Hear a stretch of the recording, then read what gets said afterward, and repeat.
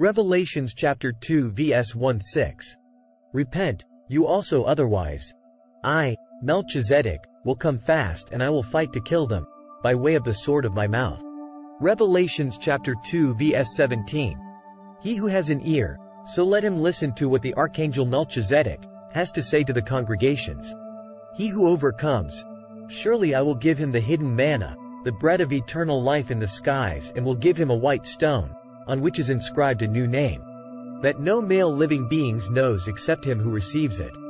Grievous punishment because she seduced the host's servants. Revelations chapter 2 vs 1-8.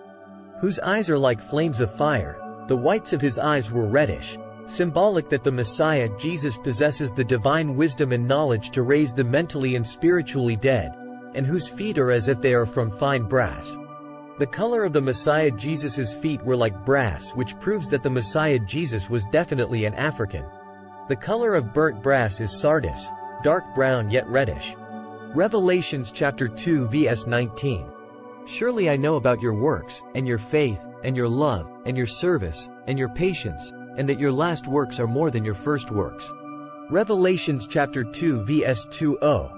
But I have against you a few things. That is, surely you tolerate the woman Isabel, who alleges that she is a prophet in order to teach mystics and seduce my servants into committing fornication and eating things sacrificed to idols. Revelations chapter 2 vs 2:1. And indeed I, the Messiah Jesus, gave her Hindus of India represented by Jezebel enough time in order to repent, and she does not want to repent from her fornications. Saint Isa as Cleophas went to India and taught them for 4 years. Revelations chapter 2 vs 2:2. This is it. I, the Messiah Jesus, will cast her into a bed and those who commit fornication with her. Strong hardships in the last days will befall them, who don't repent from their works. They must stop following all the gurus, swamis, yogis, and mystics. Revelations chapter 2 vs 23. And I, Messiah Jesus, will kill her children with the death of plagues, earthquakes, fires, tornadoes, and volcanic eruptions. AIDS, Ebola, dengue fever, and all the congregations will know that surely I am the examiner of the kidneys, which is the seat of your emotions. The kidneys are a part of the spleen or navel seat in the hearts, which is the seat of thoughts, and I will give every one of you all these congregations, according to his deeds, because you will be judged by what you do. Revelations chapter 2 vs 24.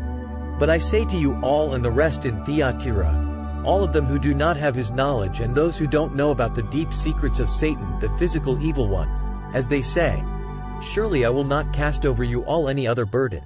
Revelations chapter 2 vs 25. But hold on to the discipline you already have, until I, the Messiah Jesus, comes. The Messiah Jesus will return with the pure religion of al-Islam in its pristine purity, and I will come back as an apostle confirming the real truth. I will tell the world that I never said that I was the Creator and that there is no such thing as 3 gods in 1. Revelations chapter 2 vs 2-6. And as for him who overcomes guards my works, until the very end, the last days, surely I will give him authority over all nations. Revelations chapter 2 vs 2-7. So he will rule over them with a rod of iron and break them like vessels of pottery, stopping them from worshipping clay statues. Revelations chapter 2 vs 2:8.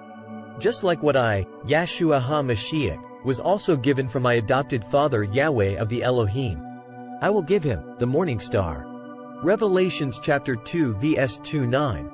He that have an ear, so let him listen to what the soul, Anunnaki Elohim Melchizedek, leader of the deities, supreme deity, says to the congregations.